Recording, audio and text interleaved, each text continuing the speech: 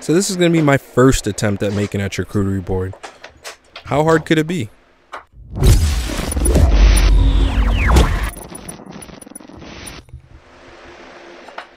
So ever since I started woodworking, I've always wanted to make a cutting board, and I just never had the right tools, or I didn't have the time, or I didn't have the equipment. And I thought to myself, now is as good a time as ever to just get this project knocked out, and let's try something that's maybe a little bit easier, like a charcuterie board.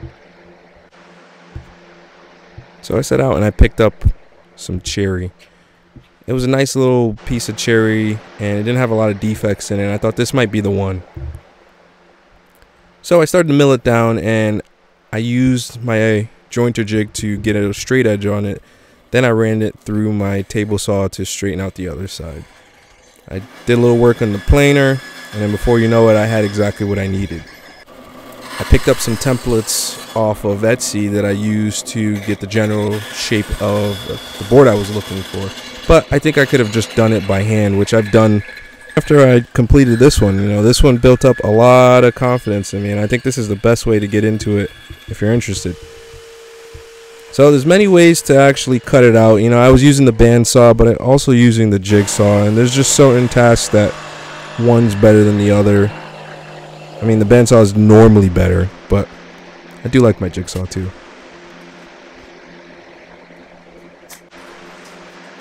And at this point, I thought it was the best idea for me to waste as much double-sided tape as possible.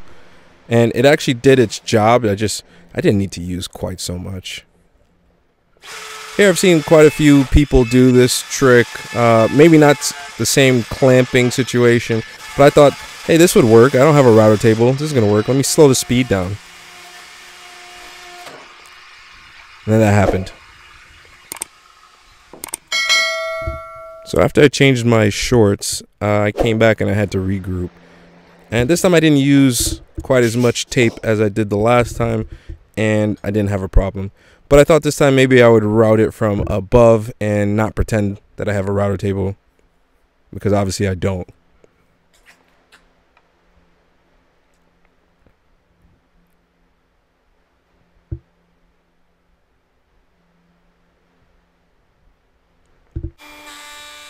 Once I lined it up where I wanted it, the operation went pretty smooth.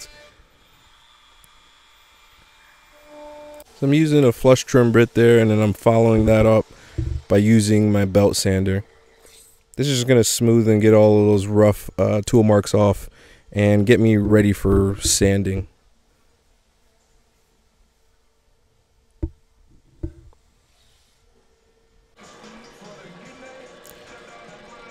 Next it came time for the finger hold, or the hanging hole. I'm not even sure actually what you call it, but for my purposes, I turned my drill press down as low as possible.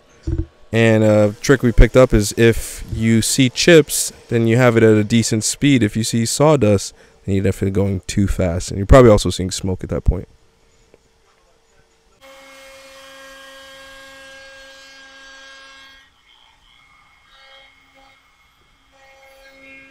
At this point, all the sanding is for the most part done. It's time for the round over, and then with just a little bit more sanding. I lied. Here's me playing around, showing you how little bit of pressure you're supposed to put until I almost round over the edge. But it's a good thing I have on my soft sanding pad.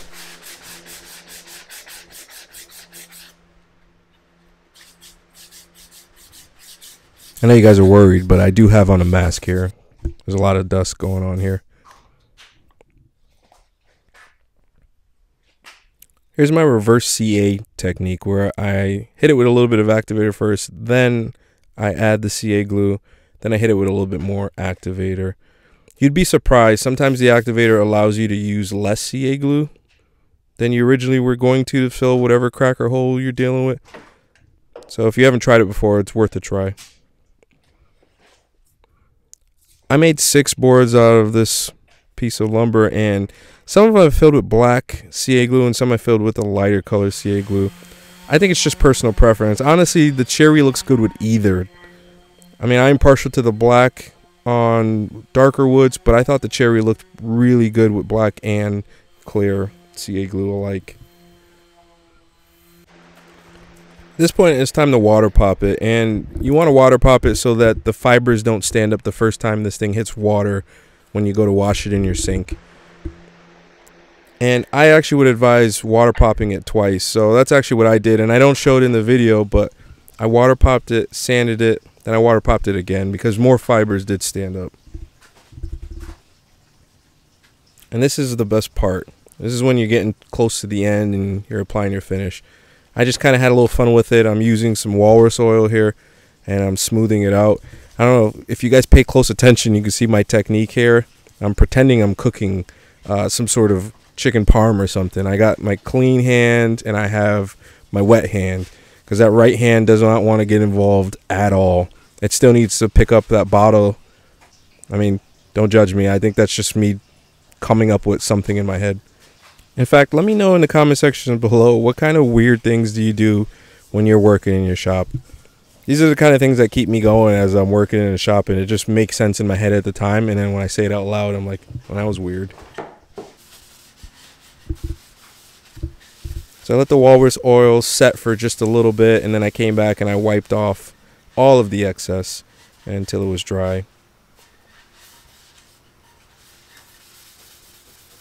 I think next time around I'm going to switch to a more cotton cloth than these towels that I use. I mean, it worked, but I think I could have found something that was a little bit better.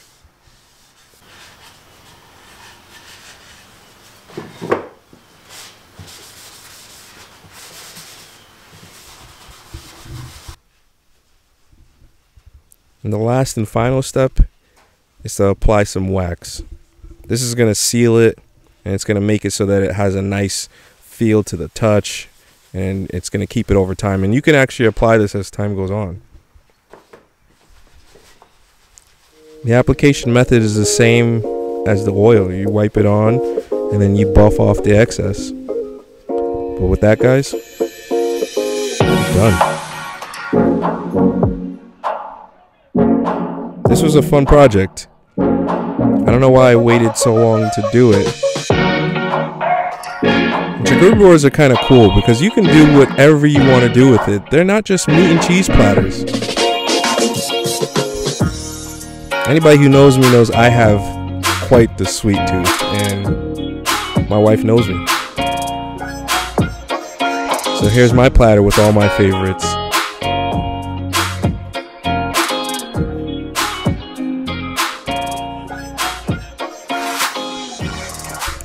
What would you put on your board?